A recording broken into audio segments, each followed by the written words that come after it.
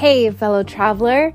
Welcome to the Third Eye Awakening podcast, a show where we talk all about spiritual and psychic awakening, magic, the shift from 3D to 5D, starseeds, ascension, multiple timelines, multiple dimensions, the universe, the multiverse, the Akashic records, all the good things. I am your host, Amy Belair, and I'm so glad to have you here with me today. Okay, let's do this. Hello, my beautiful, beloved listeners. I adore you so much. Do you ever get tired of me saying that? I don't know.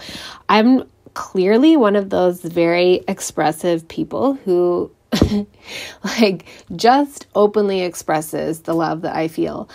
And my oldest son, who's 16 now, but he was born an old man. I swear. He's Arcturian. He's absolute brilliance.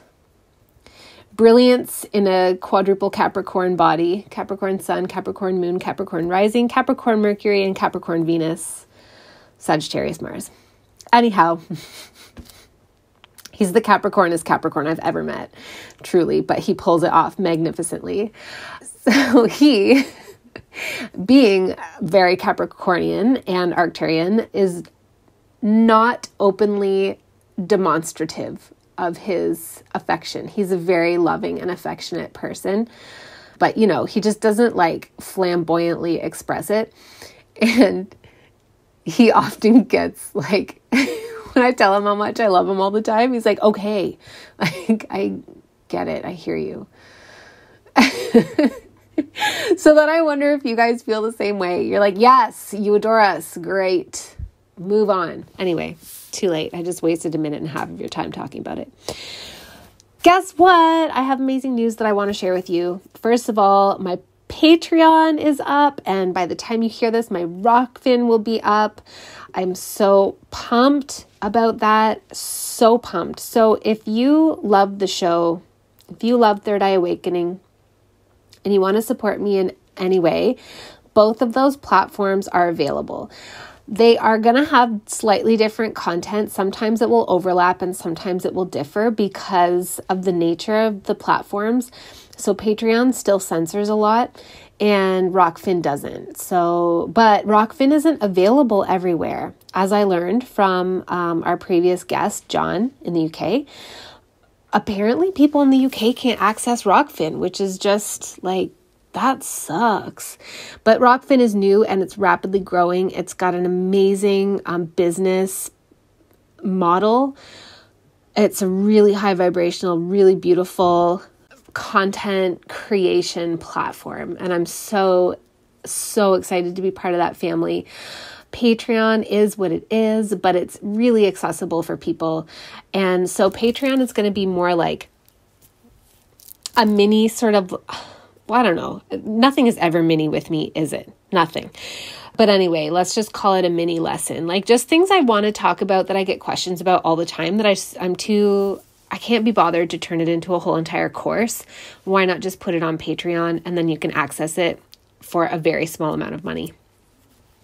And Rockfin, in case you don't know how it works, it's similar to Netflix in that it's like a 1 monthly payment fee paywall. So you subscribe to whoever you want.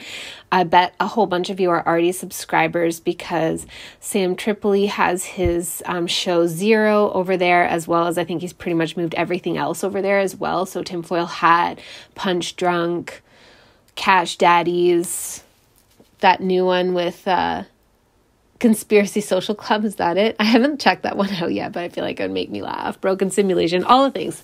This is not meant to be a Sam Tripoli commercial, but I love Sam, so why not?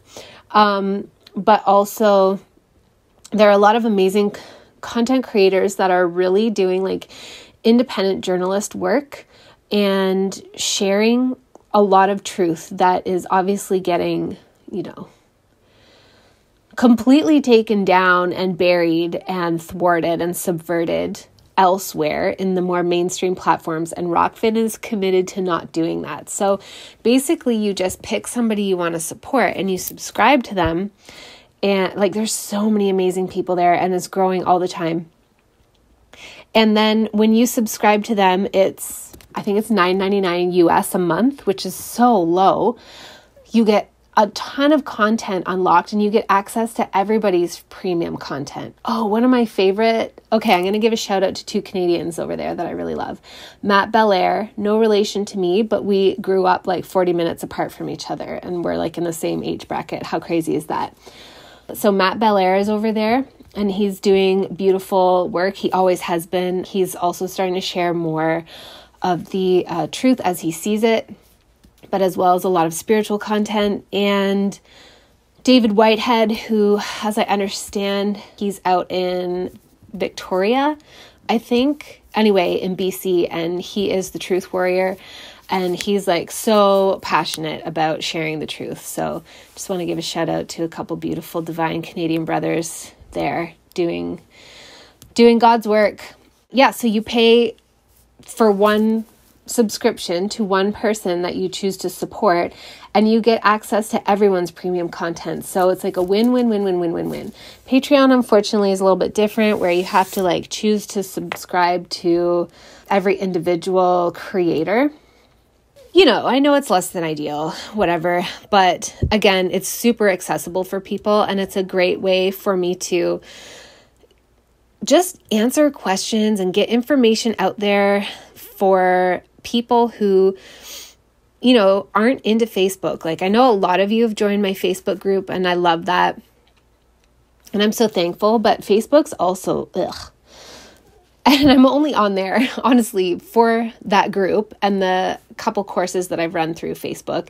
And I just love all of you. So I'm still over there, but I don't really desire to do my business through Facebook. But it's the same deal with Instagram. What can you do? Like, I don't even know if I'm going to get like some kind of weird consequence for even like talking smack about them here. That's the direction we're headed in, but those are my honest opinions. So Patreon and Rockfin are ways to hear my solo rants, my solo riffs on certain topics that I'm not really sharing on the podcast anymore, simply because I'm having such incredible conversations with such amazing people, and I have like a huge bank of awesome conversations to roll out. And so, yeah, if you want to hear more of Amy specifically and you don't want to join Facebook, and or you just appreciate the Third Eye Awakening podcast and you want to support it in any way, then Patreon or Rockfin are brilliant ways to do so. And I am committed to making really juicy, good content over there for you so that you get something in exchange. You know what I'm saying? And just to give you a little teaser of what kind of stuff, I have this little list made and I've already started recording things. So the very first piece of content that I shared it's called What the Fuck Even Is This Place, or something like that. And like, what is going on here? And I just give you my basic summation of with no holding back of what's going on. And then I will branch out further around all of that. So that's on Patreon and it's going up on Rockfin today. And then I have this big list of like how to access past lives, how to connect with crystals, connecting with our spirit guides, this life being a dream, manifestation riffs, because I freaking love talking about that. The nature of time and timeline jumping and quantum leaping and what all of that even means and how we do it. Working with pendulums, starseed stuff, shadow work, fairies, psychic protection, psychic attack, and, demon frequencies. How we render reality. 3D versus 5D, like what that even means. Mission alignment, frequency, sovereignty, and like so many things. So that's the kind of stuff that I'm going to be sharing between those two platforms.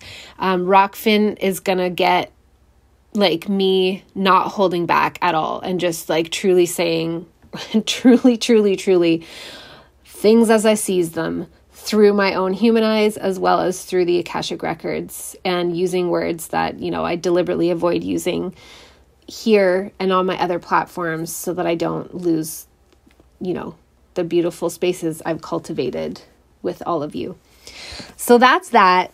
Come check me out. I have the links in my link tree, which you can find through Instagram most easily in my Instagram bio. But I'm Amy Melissa on Rockfin, on Patreon, but somebody had a hard time finding me. So I don't know what the deal is with that. Try to go through my link tree. My website is almost up. I'm hoping it'll be done like this month. And then honestly, my website creator is just waiting on me. I'm the worst. I'm so busy. I let myself get so heavily booked with readings, you guys, but I also love it. Like I truly love doing readings.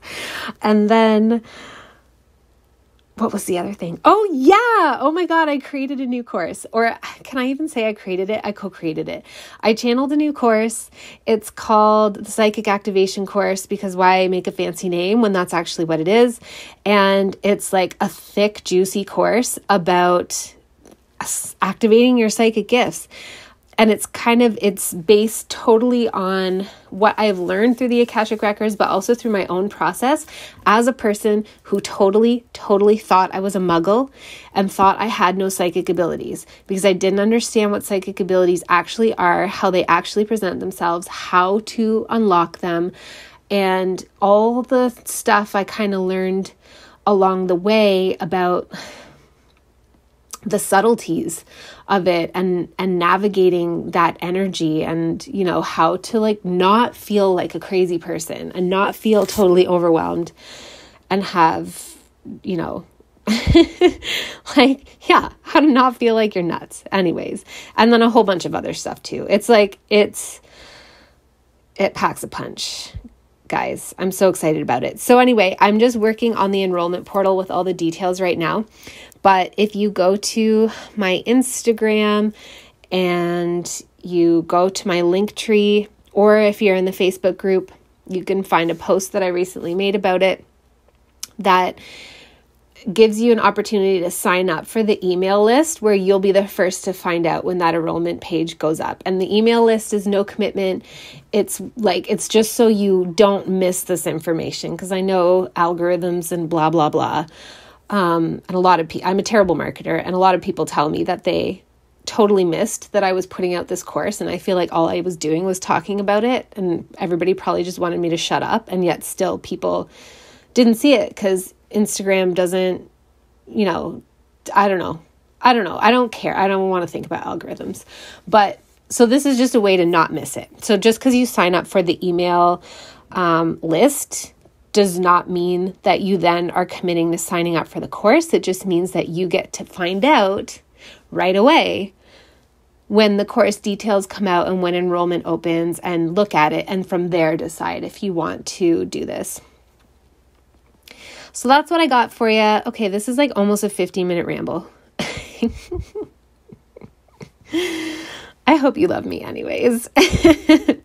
Okay, without any further ado, enjoy this episode. Yeah, love you. Thanks, guys. Hi, everybody. Welcome back to another episode of Third Eye Awakening. Today I have with me Brad Mulhall, who's going to share, just basically like some cool stuff around his awakening journey. And he lives on Vancouver Island. He was born and raised in a small town outside of Vancouver called Dewdney. Is that right? That's right.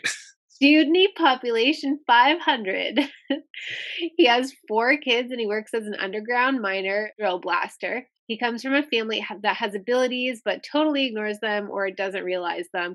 I'm really excited to dig into that and just like find out from my own curiosity how that has manifested through your life and the life of your family members. So welcome, Brad. Thank you so much for being here. Oh, thanks for having me. Yeah.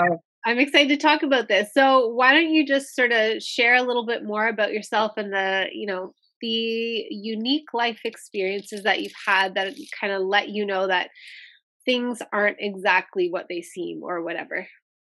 Yeah, well, I think what's happening, like I've had lots of synchronicities in my life, and then just hearing you on tinfoil hat and stuff like that really triggered and sparked like something that I know that I ignore this myself. Like it's hard with having kids and a career and everything like that, to not make time for yourself to practice magic or your abilities or stuff like that. And it's been right in my face since I was very, very young. And once I got a hold of you and talked to you, I thought I should start writing that stuff down. And I did. And it's quite a lot of stuff.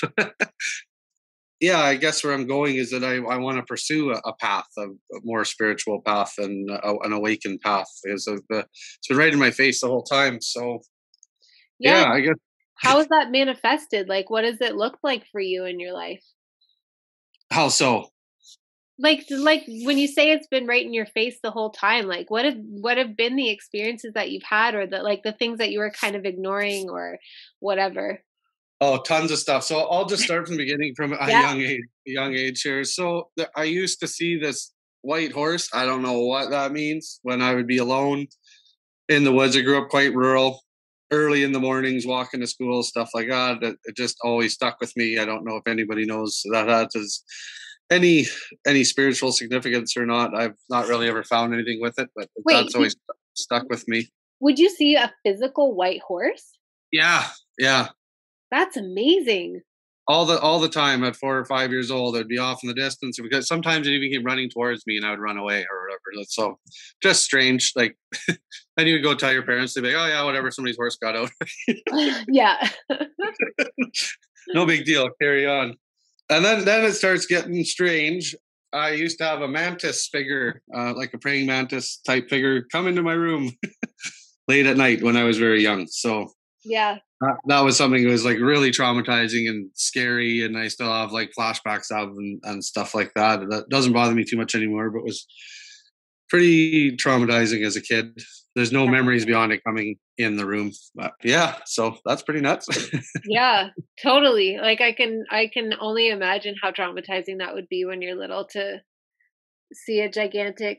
My first encounters with the mantis being, and it was like not, it didn't physically come into my space, which is great. It was more just came to me while I was in a float tank, and I was like in my 30s, so it was jarring enough. Never mind being like seeing one in your room when you were a kid. Yeah, no, I was 5. It was something else. Like I said, I've never give it much thought after. I mean, what do you do, right? It eventually went away, probably in early elementary school.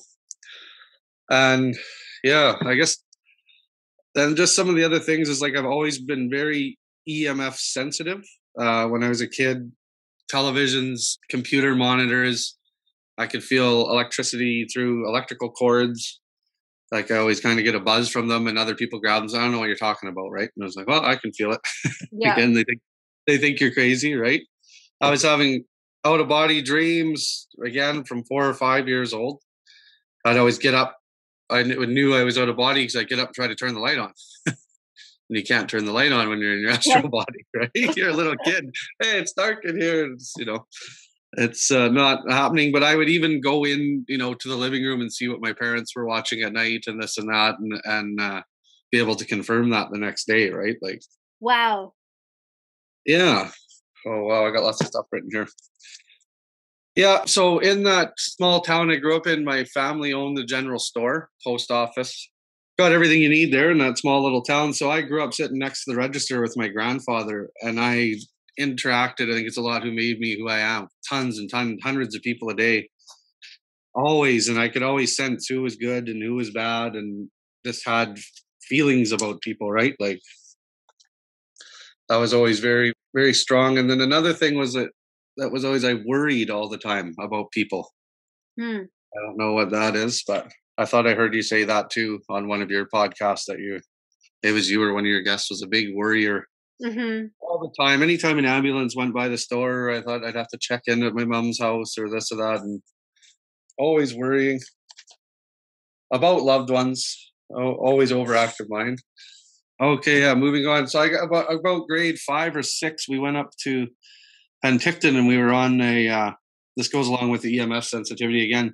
You know what like a SETI satellite installation is? Yep. They're out listening to the stars and everything like that. So we were to go there, but I couldn't go anywhere near it. I had to get let off the bus about a mile before it because of the absolute ringing in my head. I couldn't go anywhere near near that place at all. That has to do with EMF, I'm sure, Wow. I don't know. Were you ever EMF sensitive too, or are you? Yeah, I am, but not as sensitive as you. But I for sure notice it. I think I've kind of acclimatized to it so that I notice it more when I've been away camping or something and then I come back to it. But I just like when I was younger, or even still, I can feel, even if I can't hear it, I can feel somebody turn on the TV or the microwave Yeah. or like an appliance that generates a lot of electricity. I just feel it go on. But it's never been that sensitive to me that I can't be near like a satellite or anything like that. Well, that was just the one time when I was little, and I don't know if it's as you get older, you just tune stuff out or what. But I Or do. you get used to it maybe, right? Because you just like you're alive in the world for longer, and so you just sort of like kind of grow a callus over it or something. Yeah, and it really, like what you just said, really resonates with me because I'm an underground miner, and I go away for 2 weeks in the bush. There's no cell service. We do have Wi-Fi, but I spend 12 to 14 hours a day under the ground. Well, there's no Yeah, service. There's no frequencies down there, and right. it is like a very peaceful, restful place for me. Does Like, that feel really cool? Okay, so my son he's 16 now, but when he was little, he wanted to be a hard rock miner. That was like a hard rock miner and a paranormal investigator. And then there was this show that came on called Ghost Mine, which I swear to God was created just for him. It was about hard rock I know it. miners mining for gold in Oregon, and the mines were haunted. Anyway, but I've always thought like it must be such a interesting experience to go underground and be surrounded by those frequencies like the earth resonance. Does it feel really different to you? Yeah, like, and it makes you wonder. Before I go off that show, Yeah. my superintendent now, he knows all those guys. He's from Colorado. Like miners, when we have a crew there, we're from every corner of the world, right? Yeah. It's kind of a specialized trade. So yeah, the guy I work with now, he knows all those guys personally. Is it a real show? Is Yeah, he it? jokes around about those guys. Yeah, Yeah. but I try to wonder too. Like that's one of my big things with realizing powers of manifestation. It really unfolds down there, and I don't know if that has to do with being surrounded by quartz crystal or resonances and frequencies and stuff from stone and rocks, right? Like when I first started, I remember an old guy saying, don't be afraid. The mind, she smells fear. This is no place for cowards. And you're like, whatever. Well, and then as you get older and realize, you're like, yeah, I can sense, I can feel. Once you get into a job, when you're getting, that's where I'm in my flow state of, if anything, right? And when people come there that are scared or new or this or that, you're just like, I don't know. I try to bust it up with Disney songs or make it like lighthearted or this or that.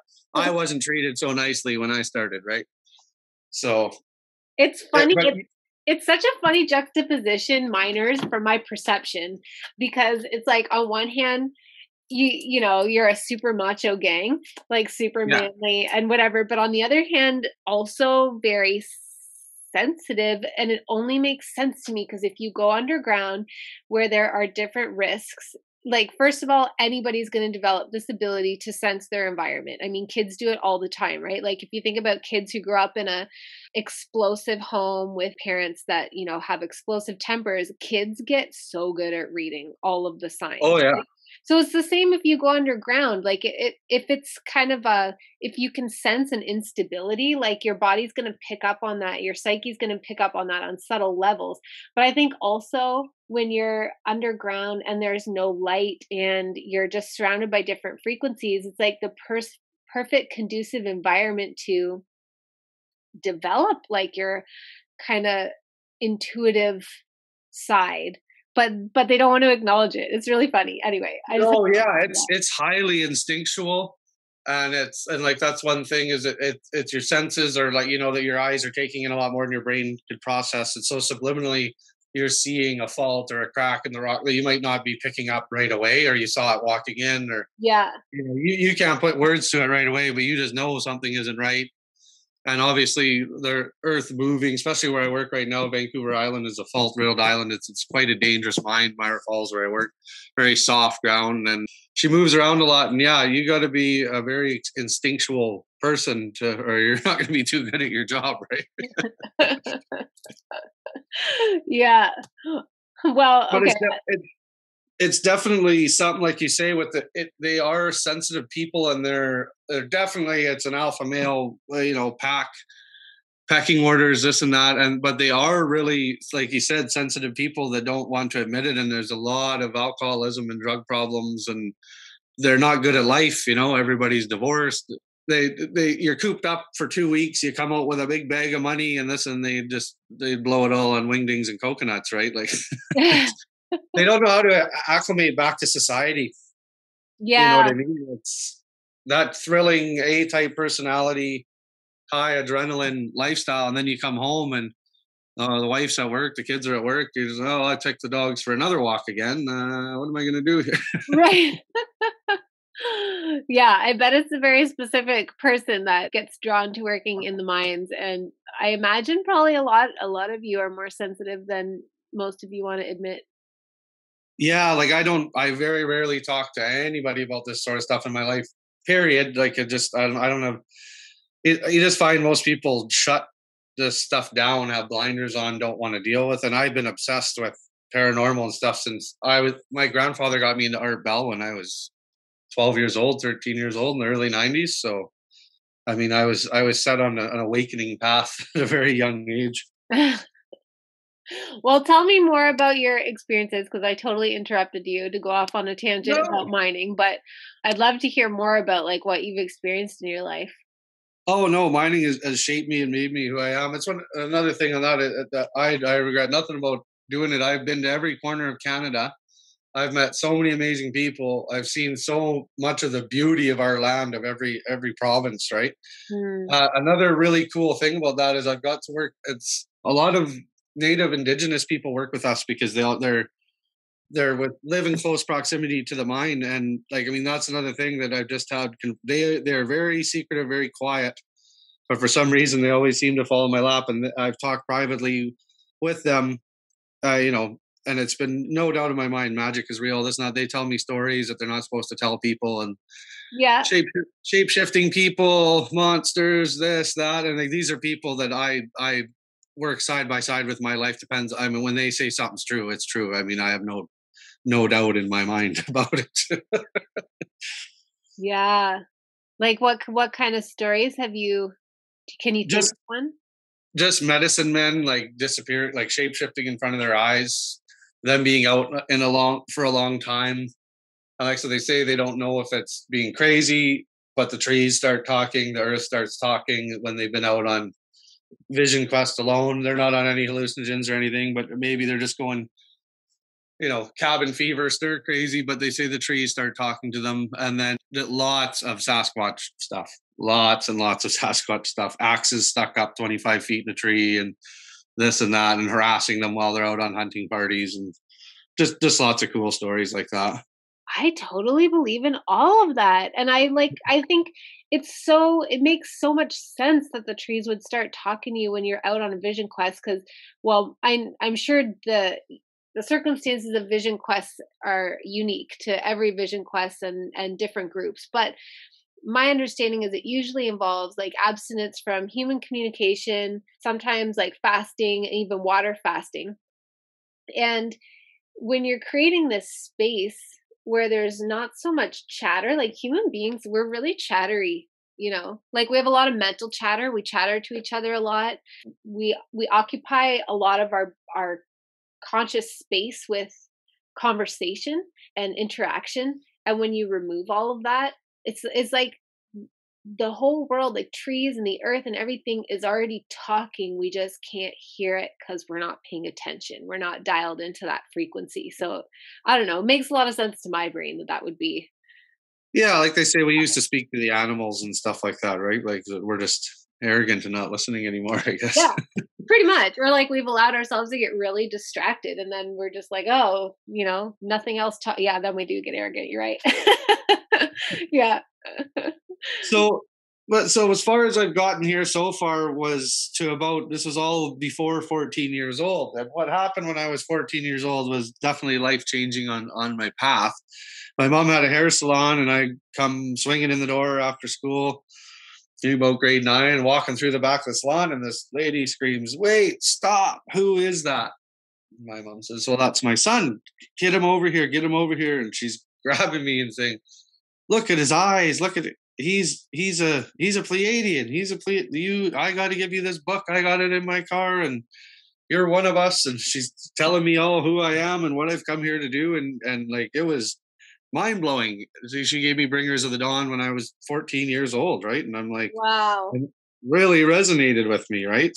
Like that. What did I she don't know. so what did she see in your eyes? Do you know? I don't know. I just have blue eyes, like just regular eyes. I don't think my whole family has the same eyes. I don't know. Or Irish blue eyes. And like, what did she tell you that you're here to do?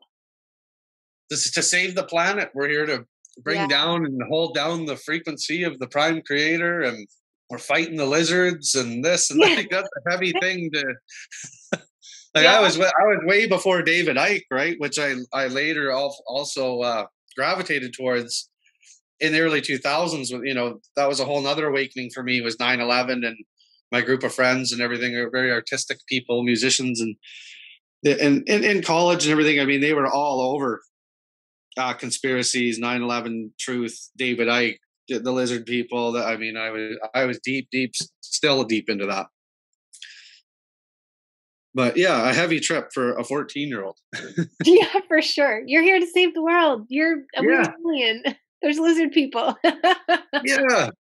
But I mean, this is like literally, you're going to be blown away. This is just the beginning. I'm only 14. Okay, I'm so excited. I'm sorry, I keep interrupting you. I'm not sorry. I wasn't cutting you off.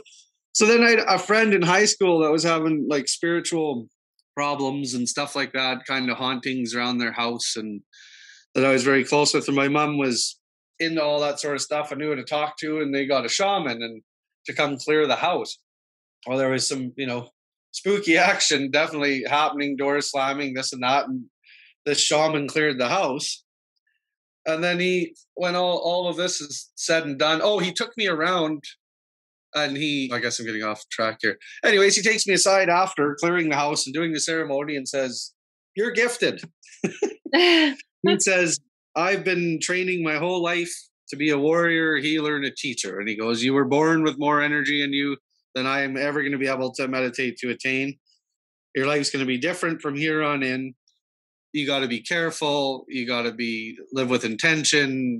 They're going to come at you. They're going to." I'm like, "What the hell, man? Like, why are you telling me this?" And he takes me around, and he asked me the same thing. Like, also easily knew about me. "Can you feel electricity?" And he goes, "Watch. Or you could go around the house." And he goes, see if you feel anything pull after the house is clear. See if you can find anything around the house, any ghosts left."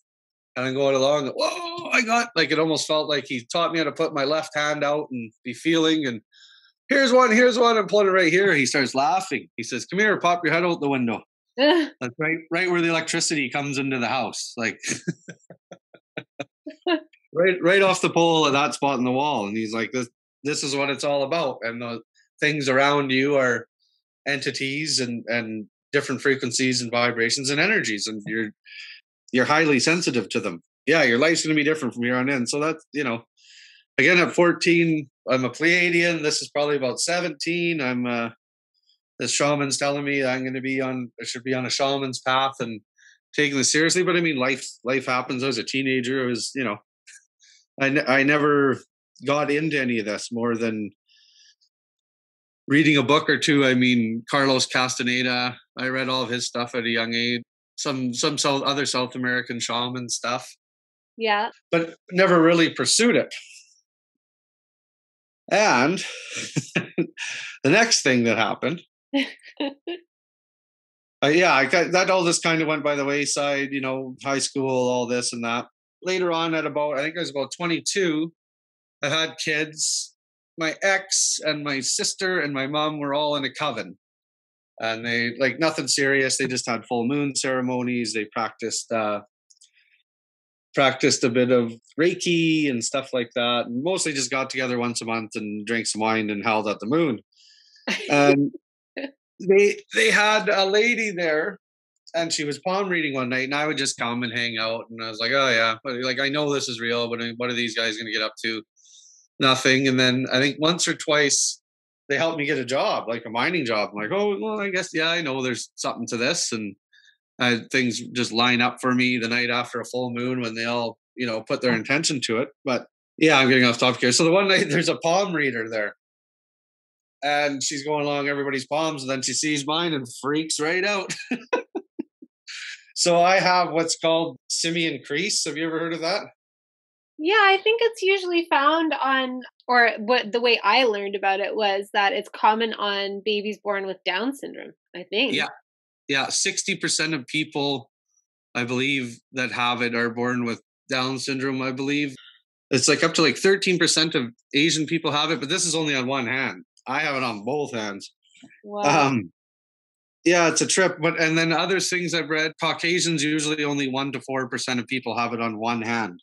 And again, it's another indicator, like through studies, like that all the people that have this have very, very common traits, very high energy, very one track minded.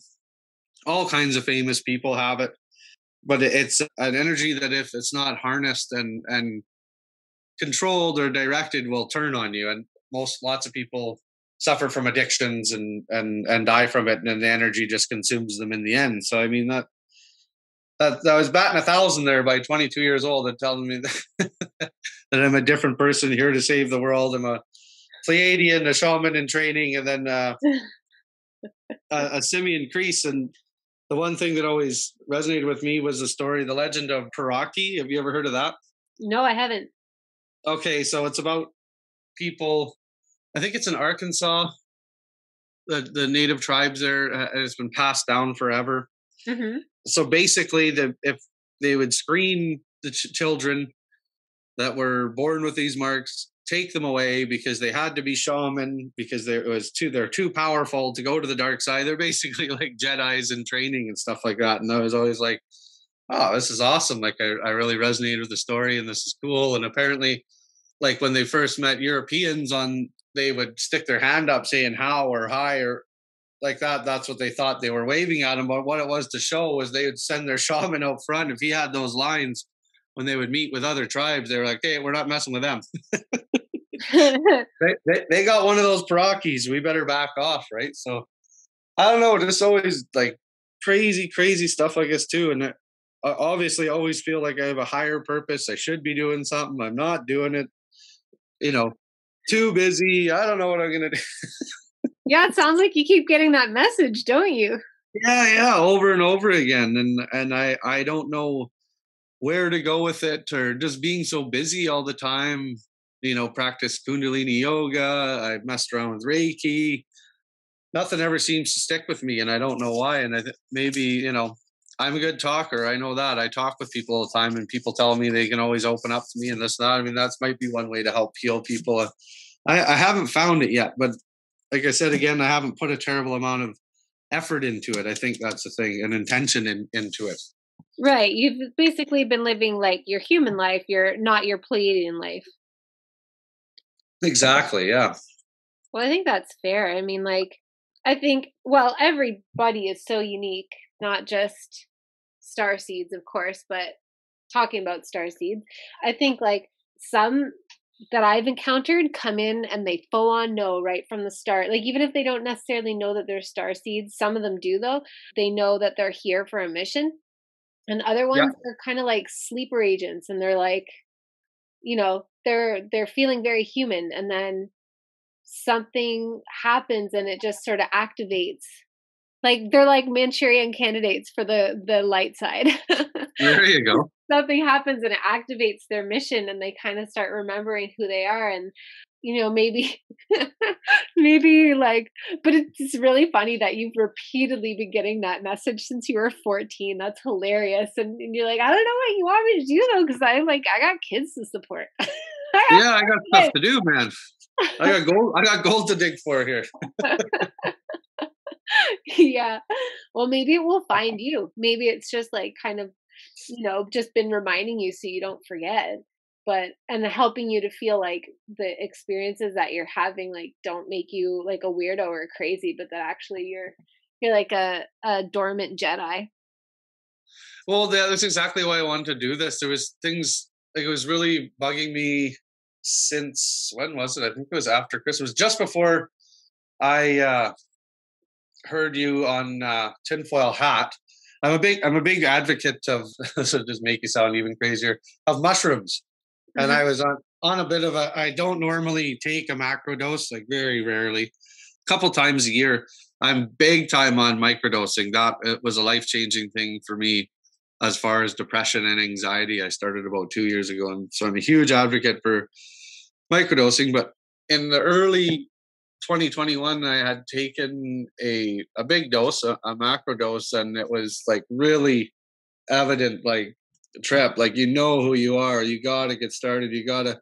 And I made a commitment and said, okay, yeah, like I got it, but like what what do you want me to do? Where do I go? I need guidance, I need help. I always get signs and confirmations, right? Little synchronicities helping me, guiding me, just with books, with anything, like never hearing of a concept before, and then all of a sudden it's just like hitting you in the face over 2 or 3 days over and over and over again. You're like, okay, I'll look into that, right? And it was within a very short time once I decided that I heard you on the tinfoil hat, and everything you were saying really resonated with me with the sensitivities, the Akashic records, talking about lizard people, this and that. I'm like, all right, this is my kind of crazy. Yeah, it's really been interesting to me because since I started, well, I guess I started openly sharing about it.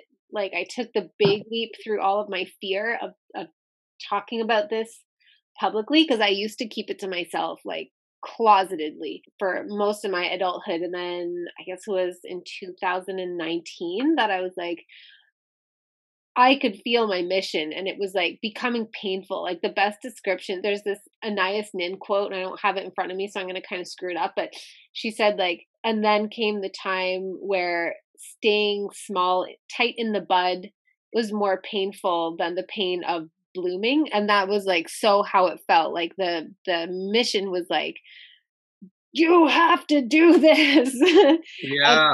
so finally, but I was so afraid of ridicule and so afraid of rejection and being outcast and ostracized and completely belittled and dismissed. And then it was to the point where my psyche was like, you're going to die if you do this. Don't do it. Don't do it. You're going to die. But I knew obviously I wasn't going to die because we don't live in those times anymore. Like I knew that was past life stuff and collective wounding and stuff.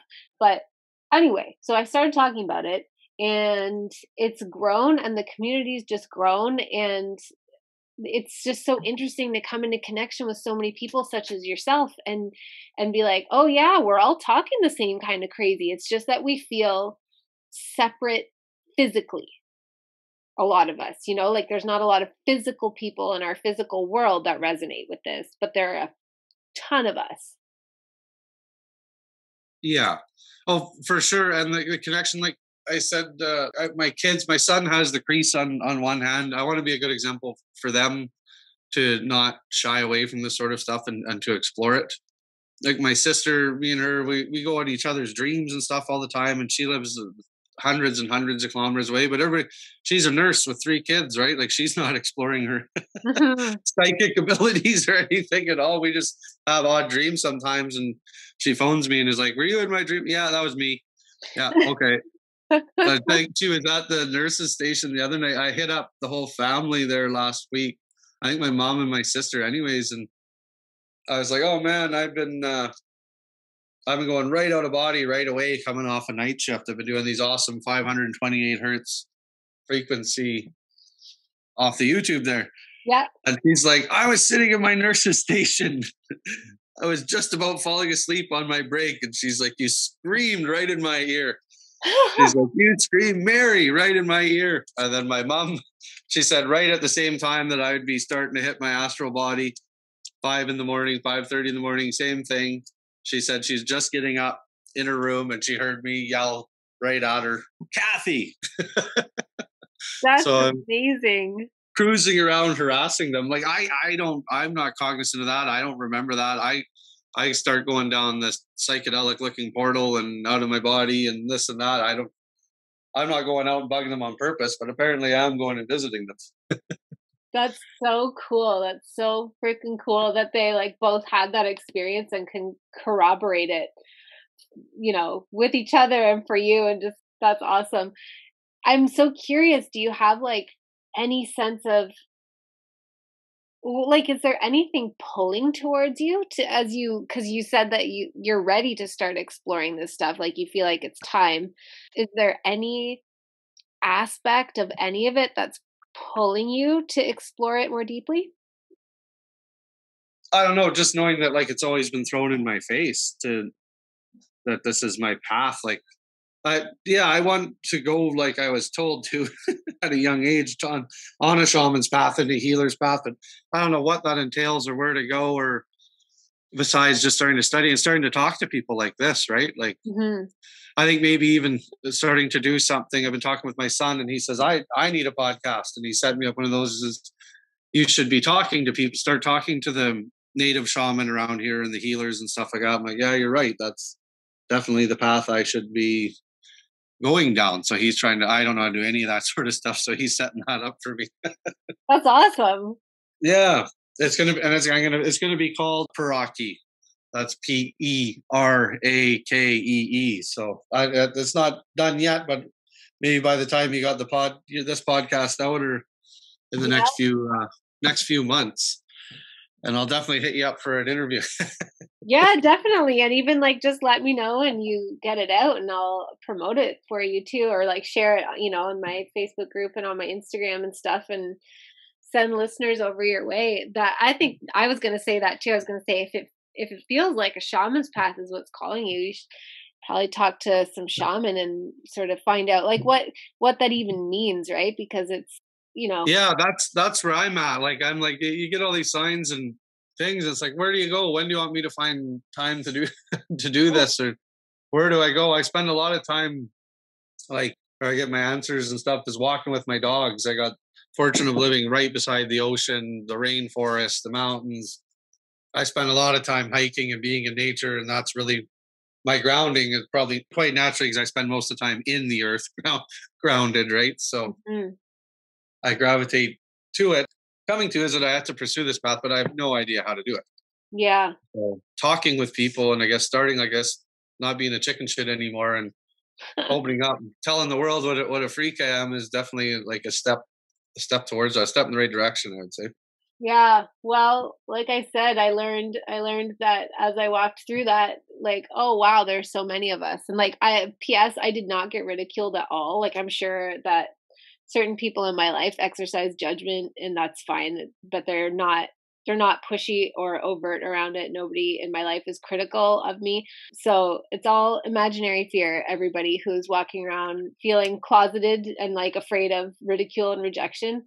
I think it's like, and even if it happens, the feeling of like freedom and actually being in, for at least for me, being in my authenticity and not feeling like I have to hide something that comprises like 90% of who I am anymore feels like so worth it, that even if anybody was ridiculing me, I'd be like, no, it's cool, it's fine, you're allowed to think that.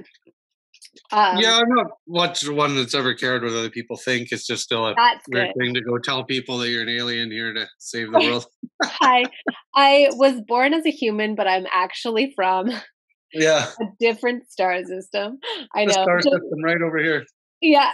Have you ever connected or tried connecting with the Pleiadian frequency beyond reading Bringers of the Dawn? No, no, maybe that's something that's I should do. Like, how are you doing that through meditation or? Yeah, I mean, I don't really over connect with mine personally. Like, it's not something that I deeply explore. It was sort of when I finally like accepted, like, oh yeah, no, I really am not, air quotes, from here. Then I just felt better. Like that was all I kind of needed to know. And I received some basic information. And then apart from that, I know some people are really strong starseed workers, and I'm more, I don't know, the Akashic Records is just my place. So that Yeah, that's where I spend most of my time. But I was just curious, like if you have any sense of what the Pleiadian frequency or characteristics feels like to you. No, I'm lost there. I'm All right. completely lost. Well, once you've explored it, then we can have a conversation about that. For sure, for sure. But this is so interesting. It's really funny. PS listeners, when Brad booked this conversation, he was like, I don't know if I can fill up an hour. Like, I don't know what to talk about. I Yeah. feel like, yeah, no, you have lots. You have lots there. Yeah, it's quite the story. Now I don't know where to go with it. I think, yeah, just continuing conversations, definitely looking into shamanism, Palladian frequencies, and stuff like that is definitely the way to go. And hopefully one day have a podcast of my own would be a dream, because I just love talking. Like, I'm podcast junkie underground at work. They're in my ear all day, in my earbud. I listen to every conspiracy and spiritual one that's out there. I really bit of an expert on podcasts. I know podcasts are amazing. I feel like they're like, one of it's kind of a frontier. Like it's becoming more populated, but it's still an area where there's a lot more freedom, basically, is what I'm trying to say. Like it's more of a lawless place where you get to say what you want to say and Yeah, not and worry so much about being, censored or it having a negative effect on your life in some way for sharing. like, yeah, totally. And it's like the intellectual pushback, I think, too, to all the 30-second soundbite rehearsed question stuff. Like, people just garbage that people don't want to consume anymore. Like, that's one thing that I'm very sensitive to, is always having TV, the phones, everything like that. Like, they make me not feel good being around them, and I can get drawn into them just like anybody, staring at Facebook shows or this or that. And like, is this really what I should be doing with my time? Like, it literally makes me feel not good, dirty. Like, once you get hooked into something like that, right? Yeah, it's got a really grimy frequency, doesn't it? Yeah, 100%, 100%. So do you believe in lizard people? I don't know. I think I don't know if I to define what they are, like if they're interdimensional or a frequency, or if that's kind of like how I with everything with ghosts or aliens or this or that, on what the definition of that is. Just out in another dimension, another frequency off, or this or that. I definitely think that there are entities, and that's how they've been referred to, that feed off of people, and are those ghosts or those lizards. I remember reading Castaneda at a young age, and the big realization of the shaman in training, when he freaked out at the end, was because he's like, we're food for other beings, right? And sorry to tell you, but that's the way it is. Yeah. Yeah, I definitely know that to be true, and have had that, evidence put in front of me time and time again, right? Yeah. I feel like the evidence is like, I mean, I know people are still denying it. I was going to say it's undeniable, but I'm like, no, Yeah, there's still lots of people denying it. But it's much harder to deny these days. Like it's being revealed, much more openly, that whatever they are. I wrestle with that a lot too, because I'm like, on one hand, that really makes sense to me. And I had the craziest experience last year. I'm still trying to digest it. I think I shared it on the podcast, I don't know, last year in February, like literally a year ago, where the whole entire month I had incredible anxiety, like probably the worst anxiety I'd ever had. And I'd had anxiety so bad that I went on medication for it. But I didn't have any medication. And I just like, I don't know, I didn't get around to going to my doctor, and I just wanted to see if I could manage it on my own. But it was so bad that my face broke out in crazy hives where I would wake up in the morning and hardly be able to open my eyes. And so I think it had to do with like sensing everything that was coming before I knew it was coming. For a while, I thought it was a Kundalini thing, but I don't think it was. And the reason I thought it was a Kundalini experience was because I just kept having encounters with snakes. Like one time I was at a beach that I've been at, like countless times in my life, that exact beach. yeah. And I was just sitting there watching my daughter, and I looked to my left and there was a snake slithering out from behind me to my left. And I looked to my right and there was another one to my right. And I've been there so many times. I've seen water snakes, but never come that close to me, two of them at the time. And now looking back, I'm like, oh, it was just sort of a symbol of that frequency being all around me everywhere. And Right.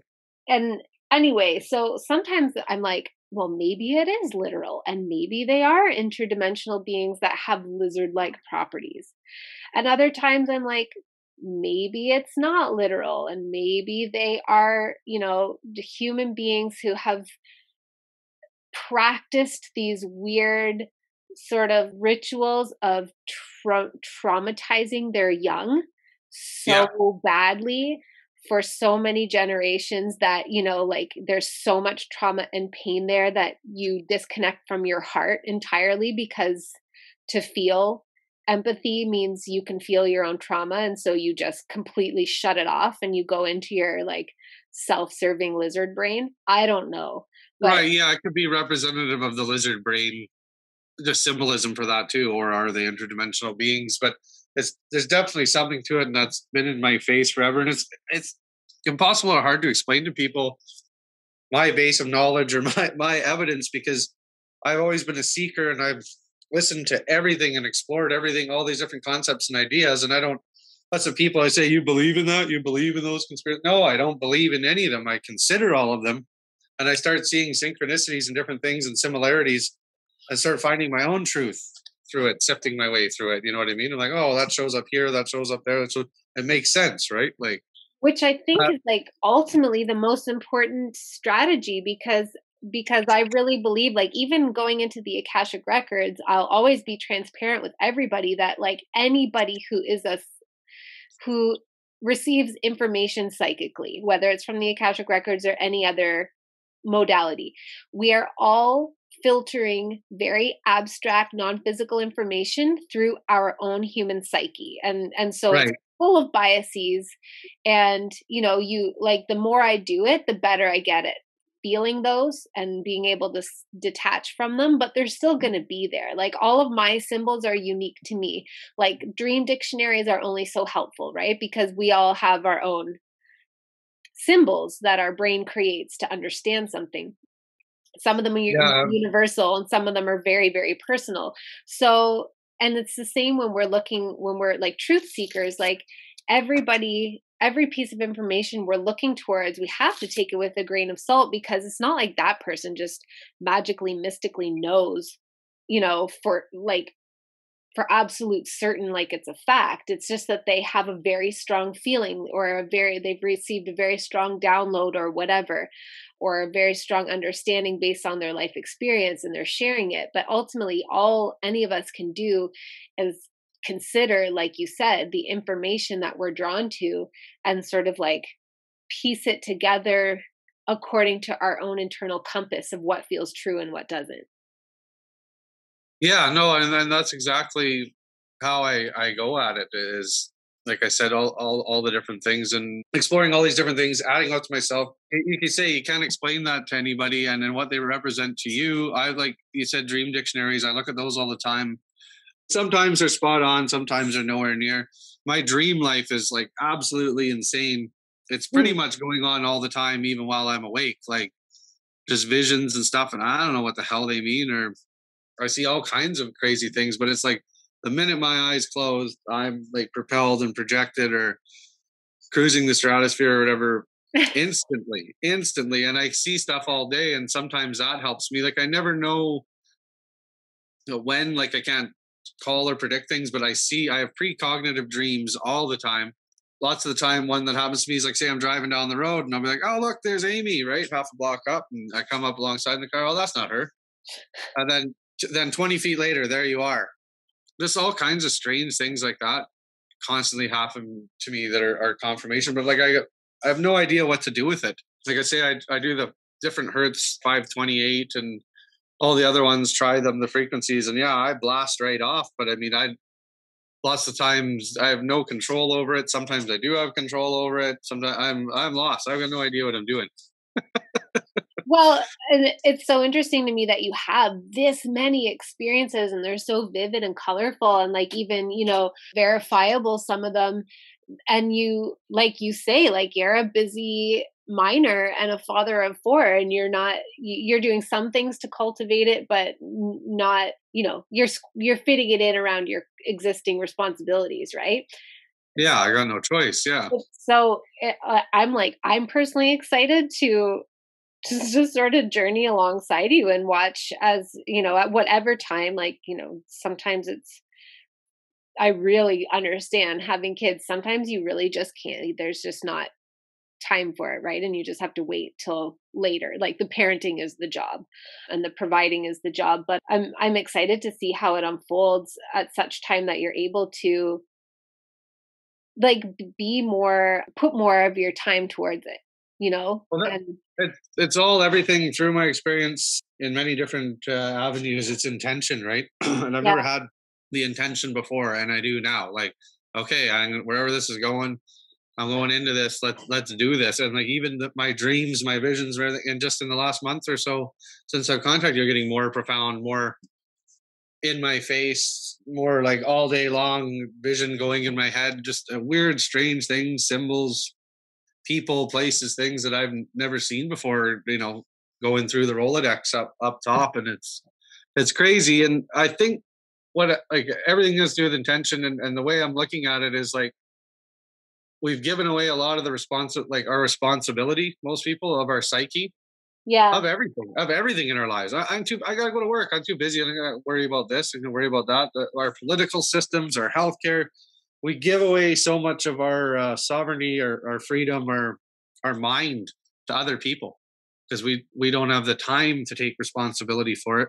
I've taken responsibility in my work life, and that's not, if I can apply myself like I apply myself to my job, to my parenting, if I can, and every other aspect of life. If I can do it with this, I think it's going to come up all aces. I mean, I can't see that it wouldn't, and I've been really being propelled to do it. That's for sure. yeah. I think you're totally right. I think it is like exactly. We do give up a lot of our sovereignty, but also like it's so like the reclamation of that sovereignty is so much more simple than we generally tend to think, and it really is just intention and like sort of the hard part is like maintaining that attention because we get into the habit of giving up that sovereignty. And so like it feels like a little bit of work at first to create a new habit of maintaining that intention, but I'm not surprised at all to hear. In fact, I'm really glad that you're saying this. I'm not surprised at all to hear that just since you sort of decided to declare it and be like, okay, I'm ready to, I don't know where it's going to go, but I'm ready. Yeah. It's just been accelerating because honest to God, like it's so fun teaching, psychic development.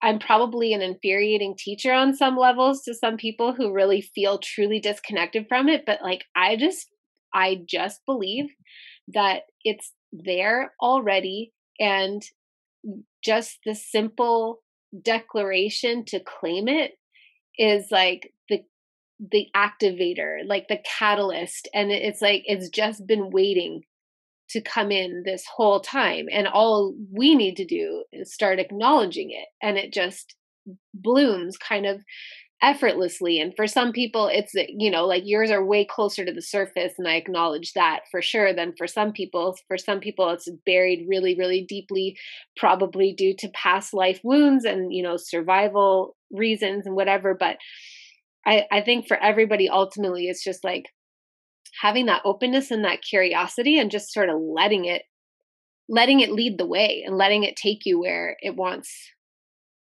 to take you. Yeah, it's already, that reality is already existing. You're just choosing to like vibrate to that frequency, right? Yes, totally. Your ultimate path, your ultimate fantasy, your ultimate, like you're remembering, right? You're Yeah. not you're not really like, it's like you're building something, and that's the illusion that you're building to. No, it's all already there. You're just remembering who you are. You're remembering and coming back. And there's lots of trippy shows about that. Did you see that Bliss one? I No, just I watched haven't.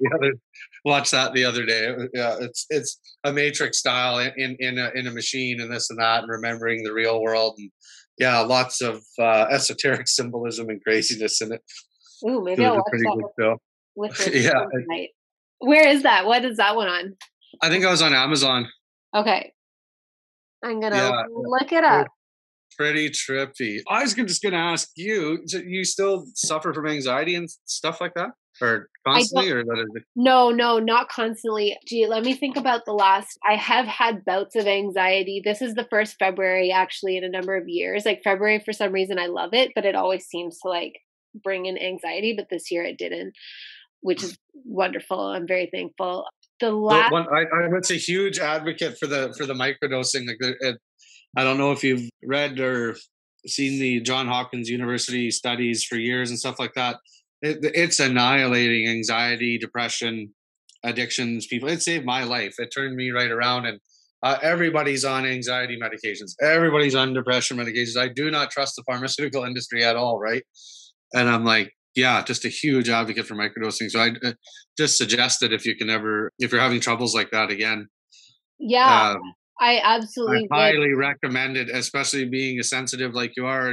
We're very much the same. Like it's a profound experience, the change. Like it really turns off the inner chatterbox in my head. Hmm. It makes me live in the now. Like I find it very freeing, and it really really helps. That's amazing. I've heard amazing things about microdosing. I briefly tried it for like for a month or something like that last year, and I really enjoyed it, and it was mostly just because I knew I was trying to get pregnant that I thought, "Oh, maybe I should stop." Oh, they're harmless. Oh, okay, that's good to know.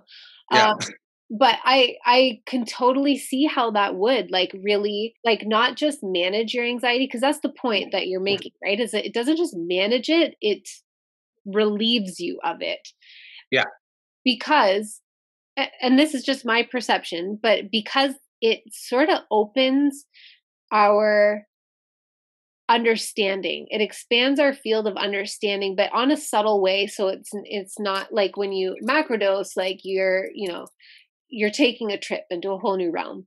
And yeah. if you aren't feeling good and grounded, that can sometimes exacerbate anxiety.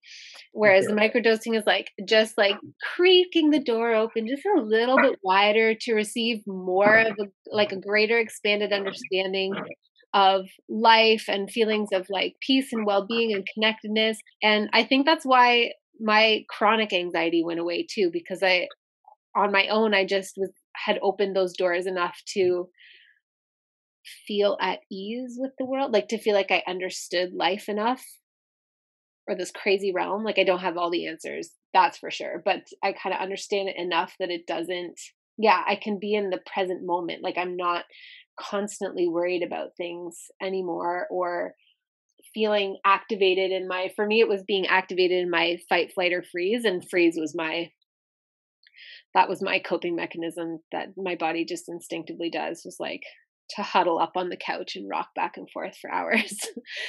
Yeah. Well, I understand. I can come like when, especially when you're a seeker and have been your whole life. I mean, when you're reading about dimensions and reptiles, and I mean, they can, if it's not giving you a certain amount of anxiety or depression, you must not have much going on upstairs for yourself, right?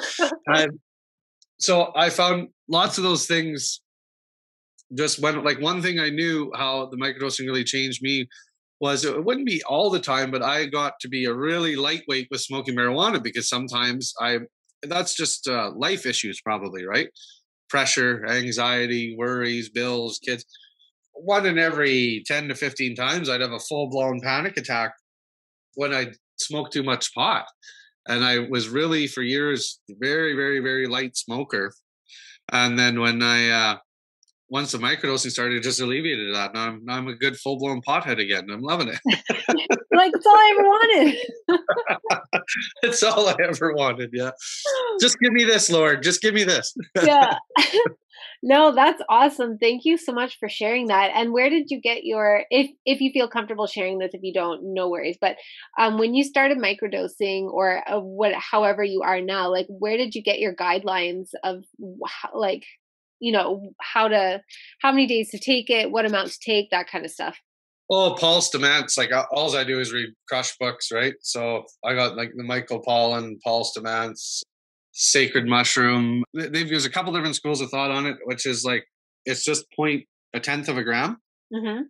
and you can either take that. My favorite is the 5 days on, 2 days off. when you start, I suggest that hit it 5 days in a row, take 2 days off. After that, the other school of thought on it is 1 day on, 2 days off. 1 day on, 2 days off. But I recommend if you're starting it, hit the 5 days on, the 2 days off, then go to the 1 days on, 2 days off, because you'll really notice it in the 5 days on. And it's nothing. You're not tripping out. You're not. If you feel anything, you're doing too much. It's a tenth of a gram. It's nothing. But what you feel is just like an overwhelming, what I felt, happiness, goodness. I felt like I was 14 or 15 when you just are like riding bikes with your friend, not a care in the world. You don't have that inner monetary hamster brain talking to you all the time. It was just gone. And I was like, thank God. And it's not always gone. And I go on it and I go off it and I microdose with some other things, which is like pretty cool and has its different other benefits and stuff like that. But it sounds like what it does is kind of like release you from the trappings of the spell that's cast upon us, the programming. Yeah. Yeah, and it's a hit like the macro doses are a total like dissolving of the ego, right? So if it's just helping you with that, little baby steps at a time. Yeah, little manageable steps that don't feel so drastic. Yeah, like maintaining a baseline of sanity. Yeah. Well, Brad, this has been an amazing conversation. It totally makes me laugh that you initially were like, I don't really know what I want to talk about. I don't know if I'll be able to fill up an hour. And you easily did. So you should definitely have a podcast, because I feel like, I can tell we only just scratched the surface of, what's going on with you. And I'm going to start that. Keep your eyes out for it. The Paraki. My son's going to get a Facebook and a podcast going for me. And like I said to you before, I'd rather be the one asking the questions. I'm the seeker, right? I don't know much. I mean, I could tell my story. It's a pretty far out one. Yeah, but like I said, I could feel everything right now once I decided to make that choice. Then I heard you. Then the things just are falling in place. And I just know that. And I think this is a path definitely go towards shamanism, possibly podcasting. And I got another side hustle going on. That's why I talk about the microdosing and that. I want to help bring it to people. And a good friend of mine already has, if you don't mind me doing a plug. I don't. He sells mushroom prints so that you can grow your own mushrooms at home. Oh, cool. Completely legal, because it's just the spores. That's all he's selling you. And that's at mushroomprints.com. And the biggest thing that he's found with his clients is that it's very finicky, very sterile situation to grow these, right? And it is about a 40% failure rate, quite high failure rate of the people sterilizing the soil and getting these things off the ground. Once they get off the ground, they're easy to grow. So we're going to start selling the sterilized soil together. We're going to get a big pressure cooker, an industrial size one, and start doing that. So this is just all part of everything falling into place for me. As this has all been unfolding and developing, since I made the choice, all these opportunities are arising, and hopefully maybe I won't have to go down in a mine anymore and I can concentrate on these sorts of things. Yeah, that's amazing. I mean, it sounds like that's just what's happening, and that's the trajectory you're on. And everybody take note. If you're feeling really like stuck on the how, if you have like a vision but it's not fully formed, or you have something that's pulling you in a certain direction but you don't know how it's going to end up, and your thinking mind is stuck on the how, like, just fuck it, listen to Brad, what he's saying. This is how it works, and this is the magic, is like you just decide to just start and open up to starting, and start with whatever you can think of, and it just flows in, and it flows in a better way than your how brain could have come up with. Yeah, no, like everything has significantly changed. Like I've always been big time hiker, but hiking 2 to 3 times a day, 15 kilometers, workout every day, making time for meditation every day, making a conscious effort and intention towards healthier and living and psychic development. Yeah. I'm so excited to see where it goes for you. And I'm excited for your podcast. And I'm sure we'll have more conversations because, like I said, I can tell that we're just barely scratching the surface. So Oh yeah, you got a long way to go with this mental case here. Well, thank you so much for your time and for sharing, some of your experiences and your life journey so far with us and your perspective. Yeah, I really look forward to talking to you again. And thank you, everybody, for giving us your beautiful, precious attention today. I hope that this was in some way activating and enhancing and nourishing or whatever of your experience. I appreciate your attention so much, and I hope you have a great day or night wherever you are. I'll catch you on the next episode, everyone. Thank you so much for being here with me on this episode. I appreciate you more than my words could ever say. Please remember to rate, review, subscribe, and share, and I will catch you on the next episode.